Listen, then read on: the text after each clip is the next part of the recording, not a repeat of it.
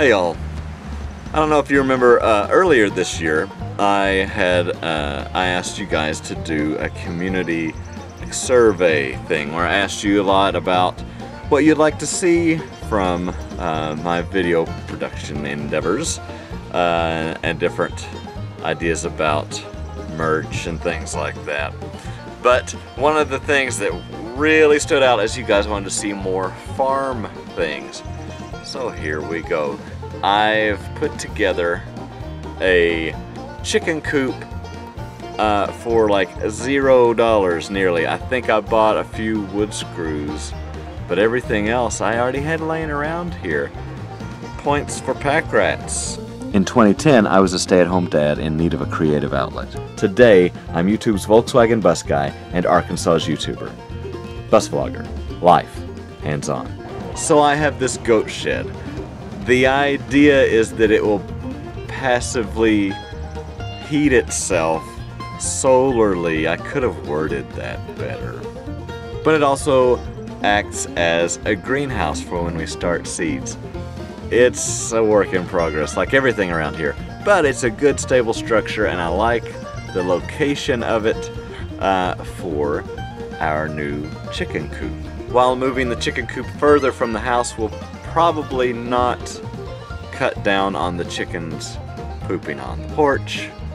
I'd like to think that there's more out around the pasture and the pond for them to get into, that I'd like for them to get into. We had some friends that had 8 chicks that needed a new home. My oldest daughter was all in.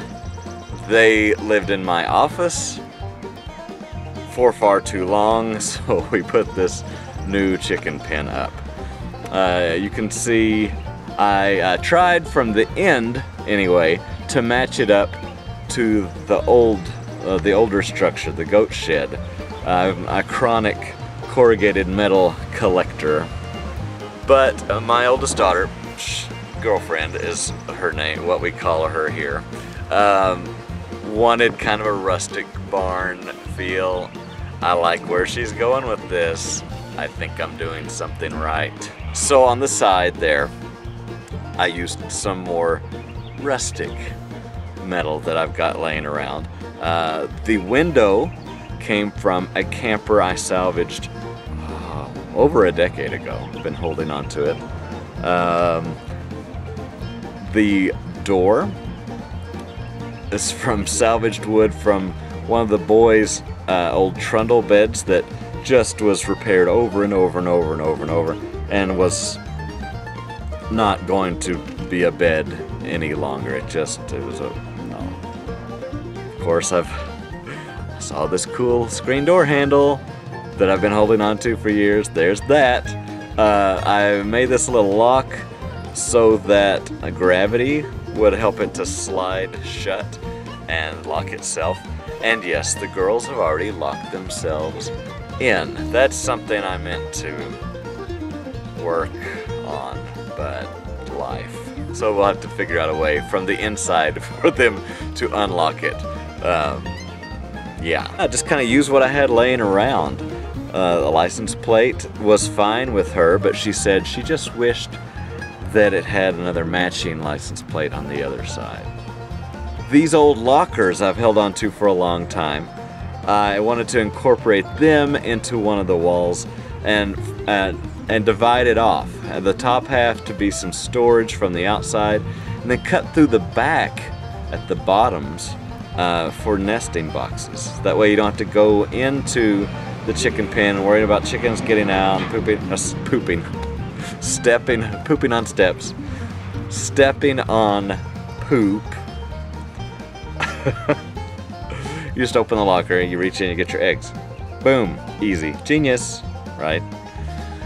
This ladder on the other side. See, I've built it so that it would be kind of there'd still be a walk-through to the goat pen. One of our best friends raises turkeys. So, and he and his dad have both been at it for years and years, so they've got some extra stuff laying around.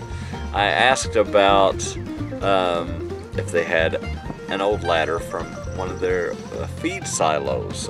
So there's a chicken feed silo that's right alongside these chicken houses all around, or poultry houses around here. And sure enough, they had one, and it's perfect. Look how it bends over, doesn't obstruct our walkway through the pass-through there. Is that not? It's meant to be. Of course, anything galvanized I'm just kind of crazy about. I don't know, there's something about it I love. So the galvanized ladder was really cool, up against the galvanized building. The roof material, you know, we took down an old barn in order to build our barn. I know, haven't heard any news on that in a while. That metal had been in the old barn we took down to salvage to build our new barn.